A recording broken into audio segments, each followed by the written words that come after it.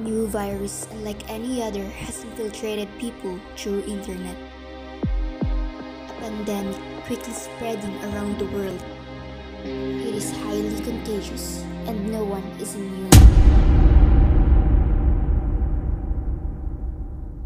During the pandemic is leading to more cases of cyberbullying, and it's not just teens who are being victimized. Cyberbullying attacks are involving kids who are... Mas tumindi ang pagtutulak ng ilang sektor na may sa batas ang mga panukala kontra sa cyberbullying. Learning amid the COVID-19 pandemic, but there are times when conversations in their group chat turn to insults. You've got one, I've got one, and now there are more of them. Your tablet, laptop, and smartphones that always with you, that always connecting you. It is a revolutionized communication, yet it makes us vulnerable. Cyberbullying incidents.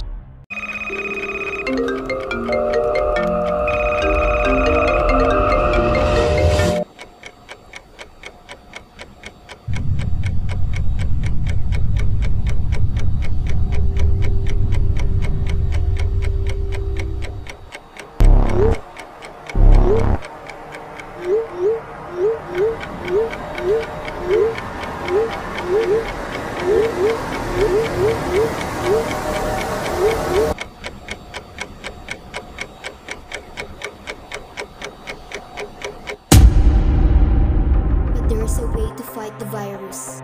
Me and you, together, we can put a stop to it.